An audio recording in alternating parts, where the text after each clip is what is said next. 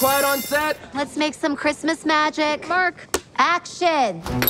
Hi there. Welcome to Chloe's Cakes. What can I get you fellas? I'm looking for the owner, Miss Chloe Donner. That is me. Oh, sorry. Cut.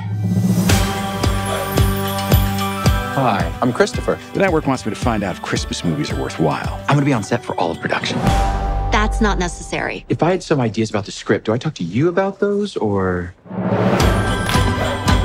He's your antagonist. What are you talking about? This whole thing is a Christmas movie. We need to follow the formula. Big city boy meets small town girl. They have conflict. Christmas magic is like snow in LA. There's no such thing.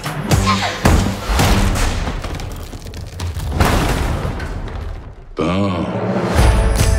Do you want to join me for dinner? I would love to get to know you and this movie stuff better. Classic romantic Christmas story. That is a stretch. So, why'd you pick Christmas movies? We always spent Christmas at my grandma Pearl's. She and I would binge watch Christmas movies together. Watching people fall in love at Christmas time. That's the feeling that I always wanted to create with my movies. Can I give you a lift? What have you done? I'm embracing the Christmas movie. We have a problem. I turned around and she's gone. Okay, well, she can't get off the lot. Wait, you think she got off the lot? No. Zoe! Zoe, come to me! Making movies is exciting.